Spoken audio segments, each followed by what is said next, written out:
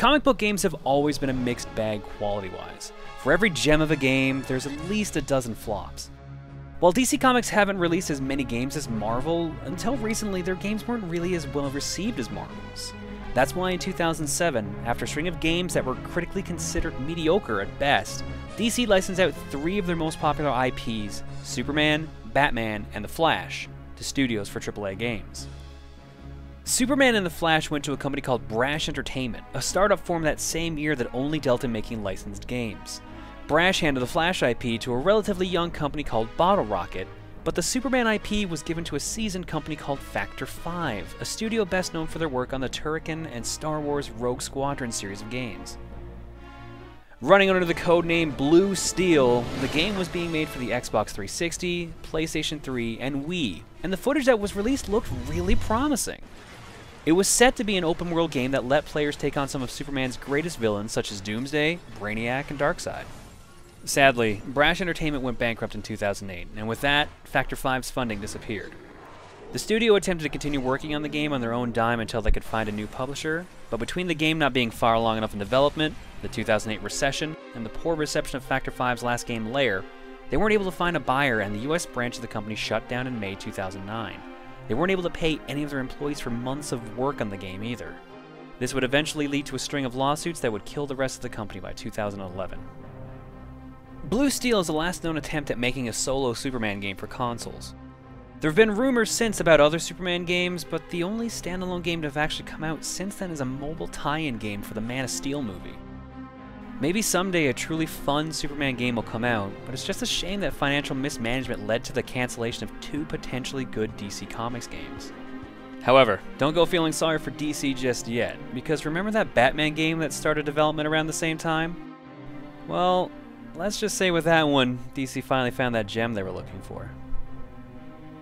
If you'd like to learn more about the game, check out Unseen64 for extra footage and extra concept art of the game. You can also check out their collaboration with Did You Know Gaming, which covers the game's cancellation.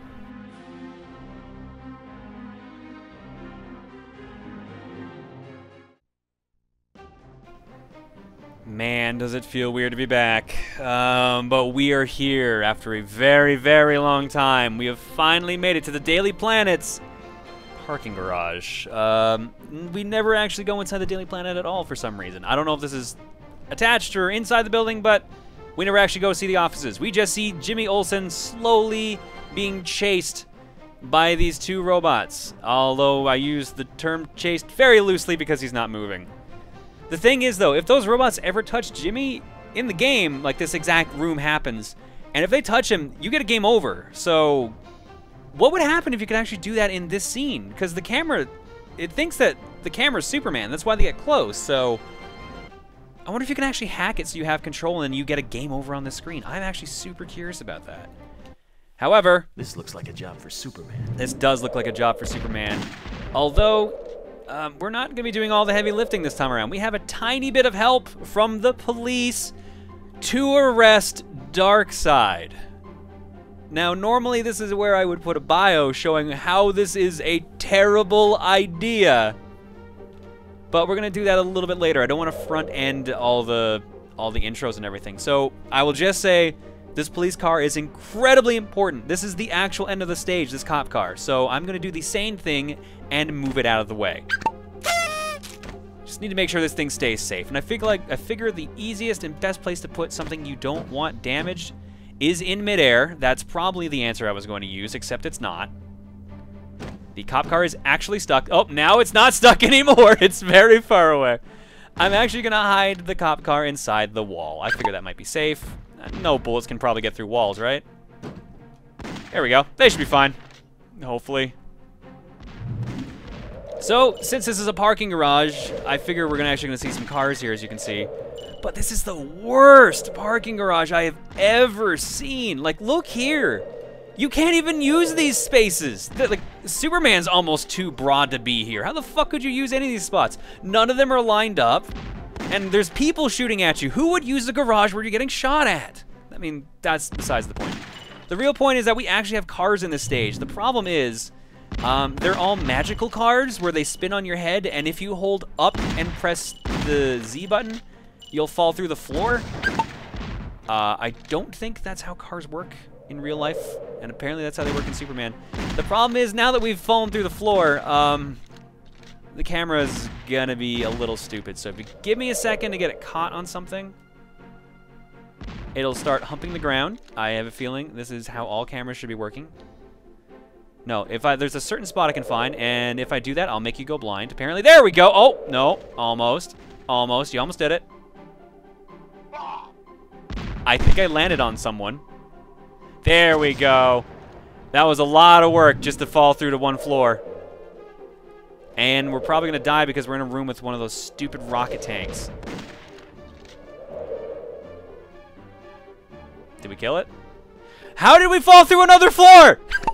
I didn't mean to fall through another floor. Damn it.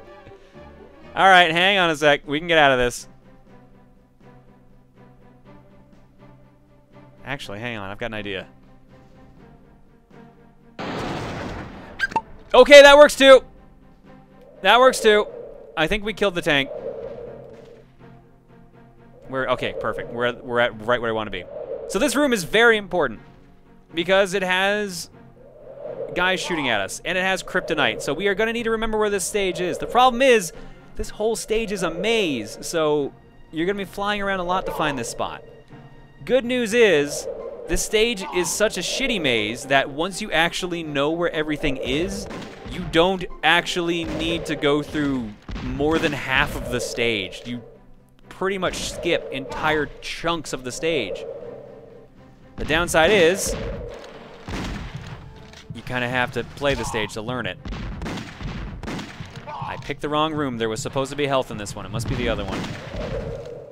The one problem with clipping through the floors is you will always get shot at because you do not see what is hitting you because the camera does not cooperate. Then again, I don't think the designers intended for you to fall through the floor, but that's the game they've made, so that's the game we're playing. Okay, so for all our goofing around, we actually need to go up. This is, like I said, a 3-floor stage. So we got the top floor is where we started. Second floor is where we clipped through. The elevator wanted to go up. I wanted to go down. Whatever, we're staying up. There's a 3rd floor, trust me on this. It's very important. There will be a test. I'm not writing it, though. Someone else has to write the test to submit it to other people. So if you want to write a test, email it to this address. I'm not actually putting an address on screen. Maybe I have. Maybe it actually works. You'll never know. Unless you try. Don't actually try. Don't actually try.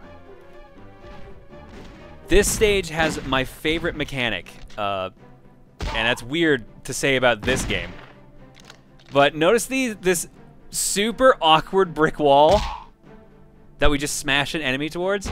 Well, if you punch the wall, or in some cases, walk through it, they crumble like styrofoam bricks out of like a kaiju movie, like a Godzilla movie or a Power Rangers episode. And it's so dumb, but it's so funny and awesome. I just love that it's there. But the weird thing is, like, you can knock enemies into it, you can throw things at it, and it won't break. It has to be Superman, but Superman can just touch it, and it'll crumble. Like here, I'm gonna grab this car. Hopefully it's not going to blow up. Even though all cars in the stage are bombs, so don't be surprised if it blows up. Oh, that actually, wow, it worked for once. 90% of the time that does not work. So there you go. I guess you can break it with other things. Proved myself wrong here. So let's choose an enemy. This guy's already shooting other guys, so I think he's on our side already. There we go. We're on the same side now. You guys have fun. Don't do anything I would do. And this is actually an interesting looking little parking spot. This place looks very important, especially this one car just kind of sitting here. I'll show you the car once we get rid of the like 20 guards protecting this car. Let's try not to pick up any more cars.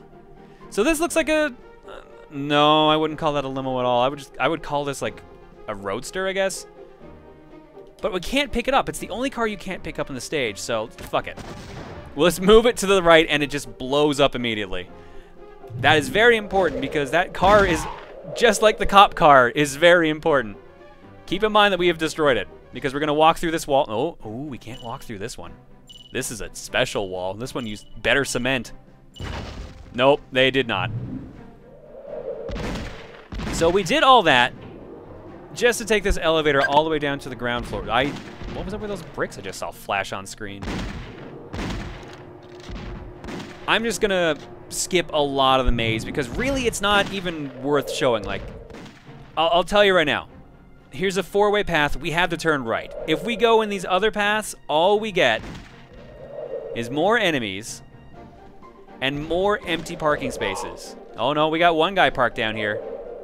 One guy got stuck up here.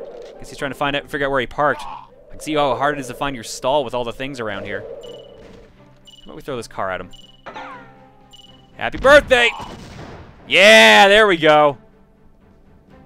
Actually having fun. But that's basically how this whole stage works. It's just this. And the guest parking is in the basement? What? Who would use that? Killed you. We're gonna, like, that's all the rooms are. They're just weird, random rooms that have next to nothing in them. There's power-ups in case you need more health, but that's about it. You don't need to do so much of this stage, and it's so weird because every other stage up to this point, you've at least had to do part of it. But this is the one where they're just like, we made a giant stage and then we realized we didn't actually use it. Keep that in mind for later. This room coming up here, this should be the room I'm looking for. Although now that I've gone out of path, it's gonna be a little tricky to find the correct one. Yep, here we go. So this room here is incredibly important, just like everything else I'm pointing out. I'm gonna ready you. You go inside that room. Perfect. Because we're gonna see you in a second. You think nothing of this. You see just a room blocked off, so you figure, all right, I'm gonna walk into it. Let's see what happens. Nothing, because apparently we weren't going fast enough. Nope. Screw it, we'll punch it. We found the room that the opening cutscene was made in. Jimmy is trapped with these 2 robots, and if we step forward, they'll end up killing him. So we have to find Luther's access card. It's the only way to deactivate the shadow creeps. I saw him drop it under his black car. So now we have to go find a black car.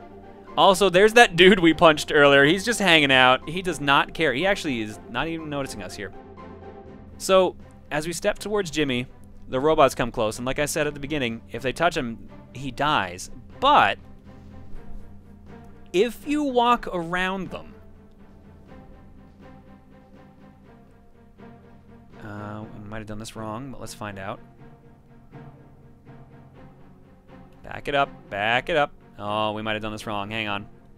If you get close enough, you can actually pick up the robots and destroy them. Oh, that guy woke up. Hang on, we might have a problem. I was gonna let you live, too. You were gonna be my only friend. Carefully sneak up on him. Sneak up slowly. Slowly. Slowly. There we go. Jimmy, you're free! Jimmy, I've done it! You didn't expect me to do this, did you? Let's go! Let's go, Jimmy. Towards that wall. Just be careful where you're putting your head. That's not what this is for. Wake up, Jimmy! So as you can tell, you're not actually supposed to do that. You're not actually supposed to be able to save Jimmy at all that way. But doing this actually lets you move Jimmy around the entire stage. You can move him to pretty much wherever you want in the stage at that point if you have the patience, which for some reason I do. The problem is, doing that actually breaks the stage. You are supposed to get that key card, come back and find Jimmy. And if you do that, and you've moved Jimmy too far away from this, he actually won't trigger the cutscene and you're stuck in the stage. You've soft-locked yourself. So unfortunately, we have to leave Jimmy here. So, Jimmy pointed out that we need to find a black car. And I don't think we've really seen a black car per se. We did see that purple car that we destroyed, so maybe that purple car will still be there? I mean, I'm sorry, I'm bad at being intentionally vague. The car is back. Also, this is very clearly purple. I don't understand why they say black car. Like, the front, the top part here, that's the only thing that looks black. But the whole point is that you punch the car, you still can't pick it up, and there's the magical key card. It only gets dropped after you've talked to Jimmy. And for some reason, now the car is indestructible again. I don't know why, but it dies in one hit. But otherwise, it'll start floating around like a hot air balloon.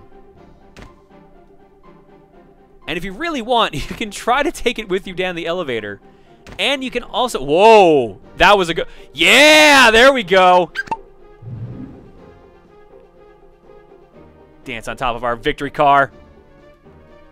You aren't going to be able to drive out of here now, Lex. It's a good thing this is a virtual reality world. I'm dancing on your damn upside-down car. I've actually never managed to do that before. Hang on. How about we take this exploding car and throw it at the indestructible car? Or we could throw it too well. All right, I'm sure if I hit this, it's just going to flip back up. But I'm happy this actually did this. I've never seen it land on its top before. This is awesome. Oh, dude, it can't turn around. Oh, wait. Oh, there we go. Now it's on its side. Now we've got some cover we can hide behind. Still can't pick it up. Oh, we have completely screwed up this car. I'm sorry. I mean, we can make progress, or we could play with this beach volleyball of a car here. So, you know which one I'd prefer. Oh, now it's not fun. Okay, so we've got the key card. All we gotta do is go back down to Jimmy, and we can move on to the next part. Very, very slowly. Although, for some reason, they don't have enough time to actually shoot you, so there's actually no real worry. So back down on this floor, we just have to go right back to Jimmy. It's actually a very short path, thank goodness. And pop him back in this room. He's just hanging out, and he'll finally walk towards us. Very excitedly, apparently. Darkseid plans to blow up this building. He's hidden a bomb here. You're our only hope. Bye. Jimmy? Jimmy? Where'd you go? Jimmy? Okay, so now we have 10 minutes to actually find a bomb. And if you don't know where you're going, it's kind of annoying. Conveniently, we know where we're going, or unfortunately, we know where we're going, which way you want to look at it. It was that room that I showed off earlier with the kryptonite. And you will probably find that room by accident, just trying to figure out where Jimmy is. So really, it's just a case of learning the map at all. So get on the second floor, just keep flying forward, ignore the giant fucking generator slash nuclear missile just sitting in the middle of this parkade. Oops, didn't mean to land on a power-up. All right, you know what? We're friends now. We're on the same side. Shoot them for me. Thank you. There's health down here too, but I'm not worried at the moment. I don't know, this thing does nothing. Is it literally just supposed to be a power generator? Is it supposed to be like, oh, Darkseid has influenced this building, this is the bomb? It's because your first time through, you might also think that's the bomb. It's not. The bomb is like a tiny ass, like, nuke. As tiny as nukes are. So we go through all that. We found the room that we got the kryptonite in before. So we had to get up here to realize it. So it's in that room that says danger, you know, being subtle and everything. And these lasers have finally turned on. And we've seen these in previous stages, so don't worry. That means crates are around here for some reason. Hey, look at that. 2 crates. But these crates have helium in them apparently, because you start floating up no matter what. And if you're not careful, you'll actually get stuck. And someone will die. Wait, oh. Someone is definitely dying. What is going on over there? So we will carefully solve the puzzle. Now, if you remember from an earlier stage, and yes, I am asking that to see if you actually do remember or are just going to go back and watch the video, you don't actually have to cover up both lasers with boxes. You can just step over the second one, and then the door will open. So there you go. We walk in. Let's get rid of this thing before we lose all our health. And here is our bomb. Not that giant thing out there. This tiny-ass little thing here.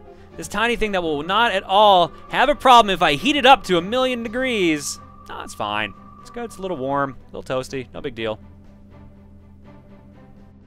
So, I mean, you figured out, I said it earlier, we need freeze breath. You freeze it, it drops, timer stops, and then the door starts freaking out. Because Jimmy has found you, and he's going to inform you that you've done a good job. The thing is, though, you don't need Jimmy to actually be in here. You can actually just walk through the door. It's not even that hard to do, at least to get in the room. So you can do it out of sequence and get rid of the bomb right away. Getting out of the room is a little harder, but if you do that, it actually completely breaks the game. Once you go find Jimmy, he'll say, okay, go find the key card to stop the robots. Then he disappears. Everything in that room despawns. The key doesn't show up. Jimmy's gone. The boss doesn't show up. Everything's just broken. So if you can find the correct trigger, you might be able to completely just skip the entire stage. But for now, you have to do things legitimately, which kind of sucks. Speaking of kind of sucks, let's deal with this door that Jimmy does not know how to open. Jimmy? Jimmy? There you are. Well done, Superman. But Darkseid doesn't accept defeat easily. He'll be back for revenge. I'm gonna walk in this room with this nuke. Bye. How does he do that? How does everyone do that? Okay. So now we have to find ourselves Darkseid. Uh-oh. Alright, so you may have noticed we've actually just cut back to the vibrating door again. And there's a reason for that. I actually screwed up something, and I didn't realize it until here, because this is pretty much the only time in the normal run you'll actually see that you've screwed it up. So, remember at the beginning how I knocked that cop car through the wall? And remember when the camera was vibrating when Jimmy was talking? Remember when he couldn't stop shaking? And then he walked away and it got better? Putting the cop car through the wall in a certain spot actually moves the cop car down a floor. It actually moves it into the same area where the bomb is. So that just means you've actually moved the location for ending the stage, which is very helpful because Darkseid's actually on this floor. Problem is, keeping it near a bomb, maybe not the safest idea, so let's just shimmy it out of the way a little bit more. Oh, crap.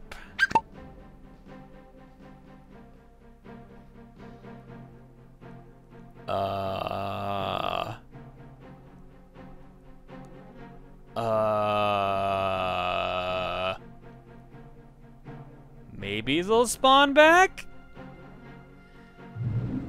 Let's just, alright, let's forget this. Let's go on an adventure and let's find Darkseid. Found him! Missed him! Well, while I turn around, because it's going to take a while, and get hit by a missile, how about we learn about Darkseid? Here's his bio. I told you once, Superman. If you would not be my knight, you would be my pawn. I see you're a man of your word. I am many things, Kal-El. You couldn't begin to imagine half of them. But for now, I shall take the role of executioner.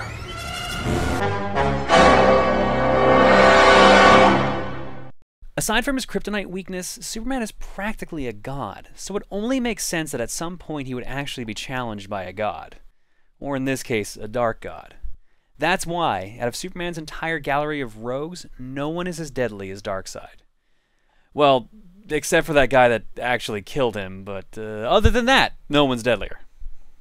Part of a race of beings known as the New Gods, Darkseid is the ruler of Apocalypse, where he rules with an iron fist and plots to take over all of existence.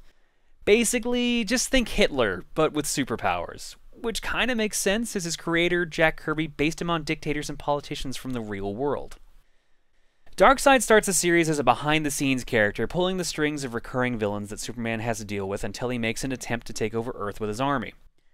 Since Darkseid's way more powerful than Superman, he easily beats the Man of Steel and almost succeeds in taking over the world, until his rival, the Highfather, shows up and declares the planet Earth under his protection. Darkseid then spends the rest of the series just kind of messing with Superman until the end of the series, where he ends up brainwashing Superman into believing that he's Darkseid's son and makes him invade Earth. This partially backfires because once Superman snaps out of it, he flies to Apocalypse and defeats him using a move he pretty much learned from the Three Stooges. But Darkseid still gets the last laugh though, because the people of Earth no longer trust Superman, which ends up laying down the groundwork for the Justice League cartoon. Darkseid was voiced by Michael Ironside, continuing the trend of voice actors for villains being from well-known films. He's best known for being in movies like Top Gun, Highlander 2, Starship Troopers, and the movie I know him the best for, Total Recall. However, the general gaming community would know him best as the voice of Sam Fisher from the Splinter Cell series of games, from the very first game in 2002 up until Splinter Cell Conviction in 2010. He had to pass up on doing the latest game in the series, Splinter Cell Blacklist, because he was unable to perform the motion capture needed for the game. For being such an important and powerful character in the series and comics, Darkseid actually gets the least amount of screen time of any villain in the game. While you meet every other boss at least twice in the game, Darkseid only shows up once for what is probably the easiest boss fight out of them all. What a weird setup to have for who was basically the final boss of the TV show. Darkseid appeared in 7 episodes of the cartoon. Okay, so we know Darkseid is basically big bad number 1. He's gonna basically kick our butt. So I feel like the most sensible thing to do is just crash into him and pick him up. That's all we need to do. And, well, maybe not get shot by the rocket. That's not the best idea. So now, Darkseid actually works the exact same way as those crates. He slowly floats up, and if you're not careful, he can actually get stuck in the ceiling or put you through the floor. However, there's a thing about him that's screwed up. Oh my god, he almost went through the floor. So, is that his back, or is his head turned around? So he's actually supposed to talk to you, but you can actually just beat him up without letting him talk to you, and he won't do anything. See? He's just kind of hanging out. If you get close to him, he'll turn around and he'll start doing that, and he'll actually say some dialogue, but you don't actually need to even listen to him. In fact, you know what? Don't even bother. Don't even bother. Yes, I'm convinced that you'll destroy me, Mr. Frozen Man.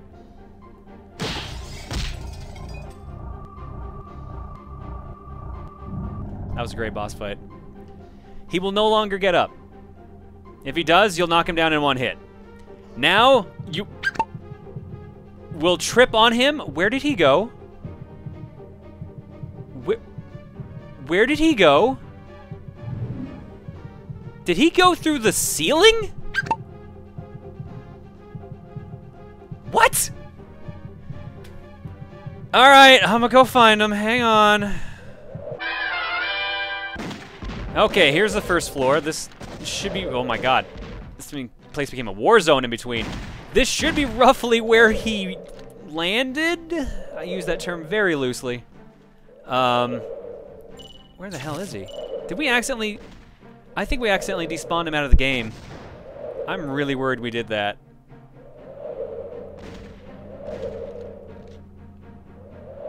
Oh my god, did we actually despawn him out of the game? Hang on. Oh, we've lost control of movement again. There we go, we got shot, we're fine. That fixed it. He really should have landed around here. The fact that he's not here worries me. He's despawned out of the game, isn't he? He flew through the ceiling, didn't he?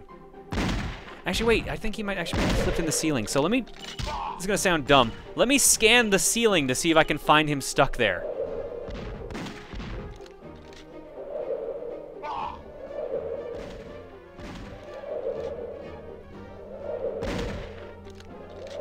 No, he's straight up gone. Oh.